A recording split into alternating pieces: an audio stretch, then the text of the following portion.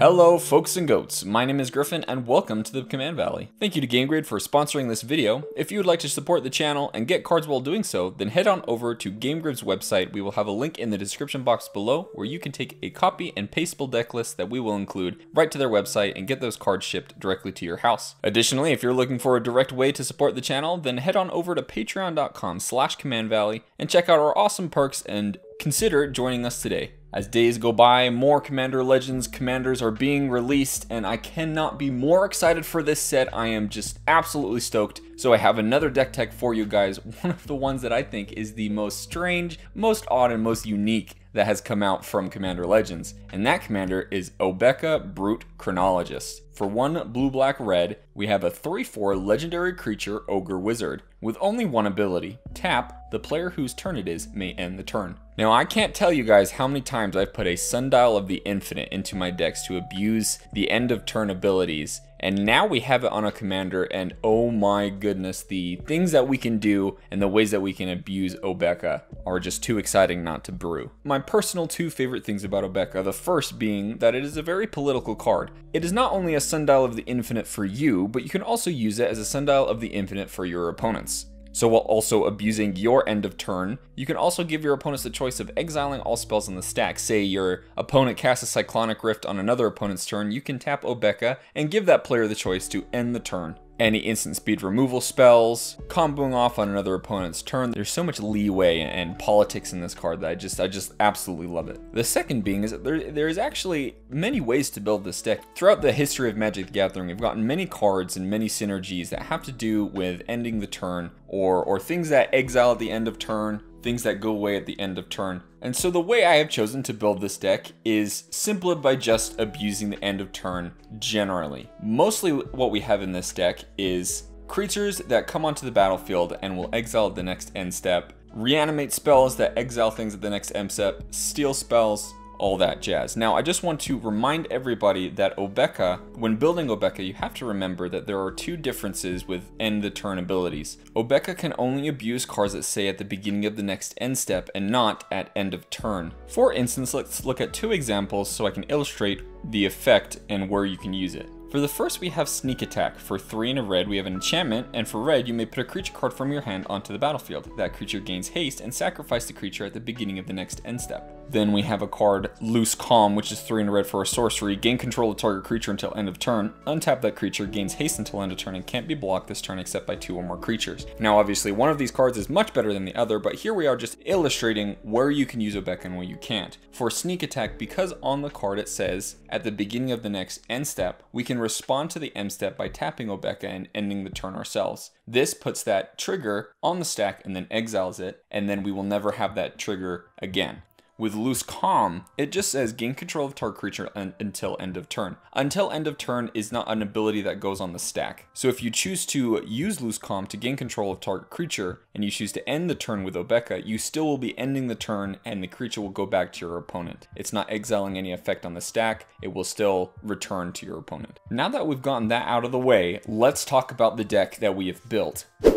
So I have 4 categories in this deck. The first being end of turn abuse. Obviously, we have a lot of cards in here that have to do with end of turn, which we can use to our advantage by ending the turn early and helping those things stick around or those effects to stay put. First off, to illustrate this is Kroxa, Titan of Death's Hunger. For black and red, we have a 6/6 Elder Giant. When Kroxa enters the battlefield, sacrifice it unless it escaped. Whenever Kroxa enters the battlefield or attacks, each opponent discards a card, then each opponent who did discard a non-land card this way loses 3 life, and you can escape it for black, black, red, red. So the way that this works is when Kroxa enters the battlefield, you're going to get both of those triggers on the stack. The first being to sacrifice it unless it escaped, and the second to make your opponents each discard a card, and those who didn't discard a non-land card to lose 3 life. Now the way that it works is the discard trigger will go on the stack first, then the sacrifice trigger will go on the stack. So you can have all of your opponents discard a card, tap Obeka to end the turn, exiling the effect to sacrifice Kroxa from the stack and keep it around. Avaricious Dragon is 2 red for a 4/4 dragon with flying. At the beginning of your end step, draw an additional card. And at the beginning of your end step, discard your hand. Again, these are 2 different effects, so you can respond to the beginning of your end step discarding your hand, exiling that on the stack after you've drawn an additional card. Identity Thief is 2 blue for a 0/3 shapeshifter. Whenever Identity Thief attacks, you may exile another target non-token creature. If you do, Identity Theft becomes a copy of that creature until end of turn. Return the exiled card to the battlefield under its owner's control at the beginning of the next end step.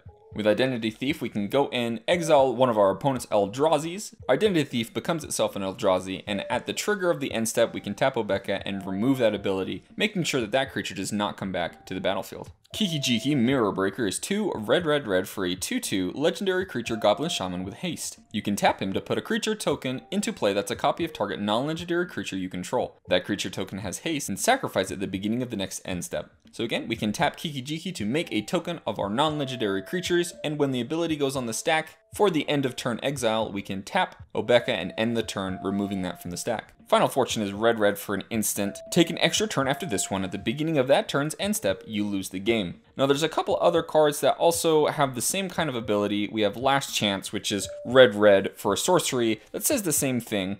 So we can take an extra turn, and then at the beginning of that end step, when the trigger goes on for us to lose the game, we can tap Obeka and exile that ability.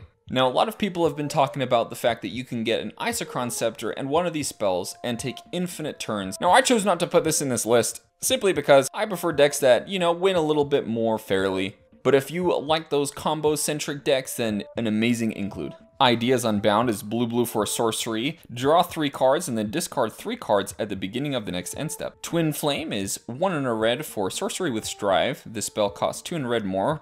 For each target beyond the first, choose any number of target creatures you control. For each of them, create a token that's a copy of that creature. Those tokens have haste. Exile them at the beginning of the next end step. Voidwalk is 3 and a blue for a sorcery. Exile target creature. Return it to the battlefield under its owner's control at the beginning of the next end step. And also has Cipher. Really fun way of reusing an exile spell. And then when the trigger goes on the stack, to return our opponent's creatures back to the battlefield, we exile it and they will never come back again. Slave of Bolas is 3, Grixis Hybrid and black for a sorcery. Gain control of target creature, untap that creature, it gains haste until end of turn, sacrifice it at the beginning of the next end step, allowing us to steal our opponent's creatures and keep them around with our Obeka ability. Treacherous Urge is 4 and a black for an instant. Target opponent reveals their hand. You may put a creature card from among it onto the battlefield under your control. That creature gains haste, sacrifice it at the beginning of the next end step. Very nice because it's got instant speed, so we can catch something for our opponent's hand, especially if they've tutored something right into their hand, whether it be a Craterhoof Behemoth or an Avacyn. This has a lot of flexibility, and we can keep it on our battlefield. Desolation is 1 black for an enchantment. At the beginning of each end step, each player who tapped a land for mana this turn sacrifices a land. Desolation deals 2 damage to each player who sacrificed a plains this way. Now this is a very mean hate card, but very fun because we can avoid that trigger from Desolation and our opponents will have to deal with it. However, we can still use it as a political tool. If our opponents want to make deals with us, we can use Obeka to give them an out from Desolation. Flame Shadow Conjuring is 3 and a red for an enchantment. Whenever a non-token creature enters the battlefield under your control, you may pay red. If you do, put a token onto the battlefield that's a copy of that creature. That token gains haste and exile at the beginning of the next end step. Psychic Vortex is 2 blue for an enchantment and cumulative upkeep. Draw a card. At the beginning of your end step, sacrifice a land and discard your hand. Now this can be a pretty dangerous card because if our opponents remove Obeka before the Psychic Vortex trigger goes on the stack, we will have to sacrifice a land and discard our hand. However, if we can keep this around, we can draw a ton of cards. Splinterton is 2 red for an enchantment. Enchant creature. Enchanted creature has tap. Put a token that's a copy of this creature onto the battlefield. That token has haste and exile it at the beginning of the next end step. Now let's talk about our reanimate spells and the creatures that we'll want to reanimate with those spells. So first off, let's go through the most powerful things that we can reanimate. Combustible Gearhulk is 4 red for an artifact creature construct with first strike. When it enters the battlefield, target opponent may have you draw 3 cards. If that player doesn't, put the top 3 cards of your library into your graveyard. Then Combustible Gearhulk deals damage to that player equal to the total converted mana cost of those cards. Massacre Worm is 3 black for a 6/5 worm. When it enters the battlefield, creatures your opponents control get -2/-2 until end of turn. Whenever a creature an opponent controls is put into a graveyard from the battlefield, that player loses 2 life. Now this can be very nice, especially with our opponents that are playing go wide token strategies. We can play this Massacre Worm and maybe just end the game for them.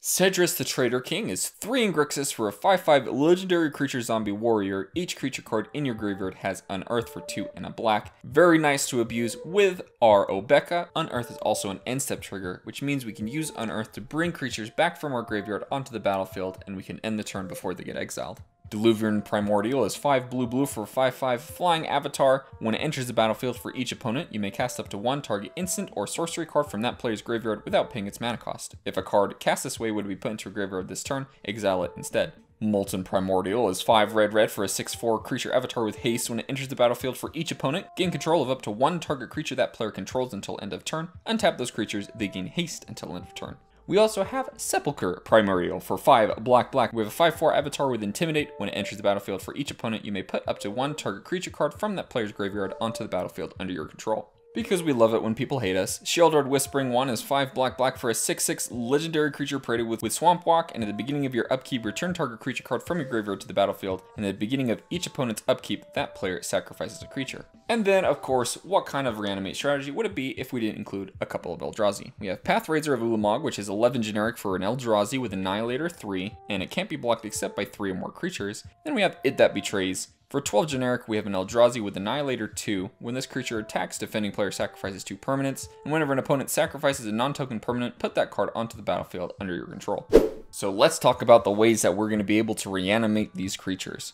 First off, we have Apprentice Necromancer. For 1 and a black, we have a 1/1 with black, sacrifice it, return target creature card from your graveyard to the battlefield. That creature gains haste, and at the beginning of the next end step, sacrifice it. Felden of the Third Path is 1 red for a 2/3 legendary creature, Artificer Human. For 2 and a red, we can tap him, create a token that's a copy of target creature card in your graveyard, except it's an artifact in addition to its other types. It gains haste and sacrifice it at the beginning of the next end step. So I just wanted to note that normally these reanimate spells cost about 5 mana, from what I've gathered from Wizards and from the total amount of reanimate spells that I've seen. However, when we sacrifice them at the beginning of the next end step, it allows us to get spells that are much cheaper, but we can still keep those around with Obeka. Puppeteer Click is 3 black for a flying fairy wizard. When it enters the battlefield, put target creature card from an opponent's graveyard onto the battlefield under your control. It gains haste, and at the beginning of your next end step, exile it. And it also has Persist. Shallow Grave is 1 and a black for an instant. Return the top creature card of your graveyard to the battlefield. That creature gains haste until the end of turn. Exile at the beginning of the next end step. It is also an instant, which means we can respond to it as soon as our creature dies or hits the graveyard, which is just so beautifully nice.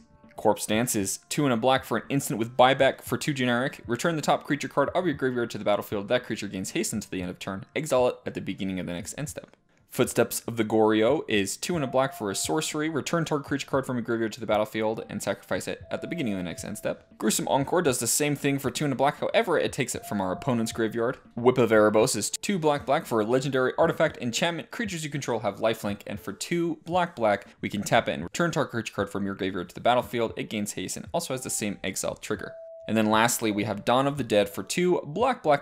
At the beginning of your upkeep, you lose 1 life. At the beginning of your upkeep, you may return target creature card from your graveyard to the battlefield. That creature gains haste until the end of turn, and exile it at the beginning of the next end step. Now, of course, since we're playing a lot of mill and reanimate spells, of course we have to include Living Death, which is 3 black for a sorcery. Each player exiles all creature cards from their graveyards, then sacrifices all creatures they control, then puts all cards they exiled this way onto the battlefield. Now that we've gone through the ways that we're going to be reanimating these creatures, let's talk about the ways that we're going to get those creature cards into our graveyard to reanimate them. Any discard to draw spells, such as Faithless Looting, which is 1 red for draw 2 cards and discard 2 cards, and we can flash it back for 2 and a red. Cathartic Reunion, where we can discard 2 cards to draw 3 cards. Tormenting Voice for 1 and a red, we discard a card and draw 2 cards. This means that we can cycle through our deck to find our reanimate spells while putting the big creature cards into our graveyard. For mill spells, we have Glimpse the Unthinkable, which is blue-black for a sorcery. Target player puts the top 10 cards of their library into their graveyard. Jace's Erasure, which is an enchantment for 1 and a blue. Whenever you draw a card, you may have target player put the top card of their library into their graveyard, meaning we're going to choose ourselves. Mesmeric Orb is an artifact for 2 generic. Whenever a permanent becomes untapped, that permanent's controller puts the top card of their library into their graveyard. An extremely good card that makes sure that we can dump as many things into our graveyard very quickly. Traumatize is 3 blue for sorcery. Target player puts the top half of their library rounded down into their graveyard. And then we also have Windfall, which is a sorcery for 2 and a blue. Each player discards their hand, then draw cards equal to the greatest number of cards a player discarded this way. Finishing off our deck, we're going to talk about the synergistic cards that we've included in this deck. Some of the best synergistic cards we have are ways of being able to untap Obeka. So Vizier of the Tumbling Sands and Fatestitcher are two creatures that allow us to be able to untap and tap permanents, meaning we can tap Obeka to end the turn, we can also untap them with Fatestitcher or Vizier of the Tumbling Sands to make sure we can respond to our opponent's turns as well. Tidal Barracuda is 3 and a blue for a 3/4 fish. Any player may cast spells as though they had flash, and your opponents can't cast spells during your turn. This incentivizes your opponents to cast things at instant speed, but it also allows us to give the option of exiling those spells on the stack for our other opponents. Mirror-Mad Phantasm is 3 blue for a 5/1 spirit with flying, and for 1 and a blue, you can put Mirror-Mad Phantasm into your library, and if you do, you reveal cards from the top of your library until a card named Mirror-Mad Phantasm is revealed. Then you put it onto the battlefield and all other cards revealed this way into your graveyard. Probably the best mill spell that we have in this deck because we can essentially mill pretty much our whole library unless we're unlucky. Glorious End is 2 in red for an instant, end the turn, and at the beginning of your next end step, you lose the game. So we can respond to that trigger, allowing us to use Glorious End to exile any spells in the stack at any time on our opponent's turn. Of course, we have Sundial of the Infinite, which is too generic for an artifact, and for 1 and tap, you can end the turn, but you can only do this on your turn. However, it is just another Obeka ability, which we will definitely want to use in this deck. Alright, lastly, before I finish this deck tech, I just want to mention that Commander Legends is coming close, and there are a lot of really good cards coming out that could go very well in this deck. So, when you go pick up Commander Legends, watch out for these 4 cards. Araumi of the Dead Tide is 1 blue-black for a 1/4 legendary creature Merfolk Wizard. Tap, exile cards from your graveyard equal to the number of opponents you have, and target creature card in your graveyard gains Encore until end of turn. The Encore cost is equal to its mana cost. So Encore means you exile the creature card from your graveyard and you create a token copy for each opponent, and it attacks that opponent this turn if able. However, you have to sacrifice them at the beginning of the next end step, but it goes super well with Obeka, which means we can get 3 copies of our creatures, and if they stick around from after combat, then we can end the turn before they get exiled. Rakshasa Debaser is 4 black for a 6/6 cat demon. When it attacks, put target creature card from defending player's graveyard onto the battlefield under your control, and Encores for 6 black. Opposition Agent is 2 and a black for a 3/2 human rogue with flash. You control your opponents while they search their libraries, and while an opponent is searching their library, they exile each card they find. You may play those cards for as long as they remain exiled, and you may spend mana as though it were mana of any color to cast them. And then for the last card that I suggest that you watch out for, Hull Breacher. For 2 and a blue, we have a 3/2 Merfolk Pirate with flash. If an opponent would draw a card except for the first one they draw in each of their draw steps, instead you create a treasure token. And that is it for our deck tech today. If you want to look at the full deck list, then go ahead and check out the description box below. We will have a link and a copy and pastable deck list that you are more than welcome to take onto GameGrib's website and get those cards shipped directly to your house. If you have any other suggestions or ways that you have built this deck different from this one, then please let us know in the comment section below. I'm very excited for this deck, and I'm very excited for Commander Legends, and I hope you guys are too. A quick reminder that if you would like to follow us on our social media, we will include our Facebook and Twitter in the description box as well. And lastly, if you are looking for a good time on Tuesday nights, we stream Brawl every Tuesday at 7 PM Mountain Standard Time. So feel free to come on over, hang out with us, talk about Commander Legends, and have a good time. Alright, fellow goats, that is it from me today. We will see you tomorrow for our next deck tech. Peace out. See you later. See you next time.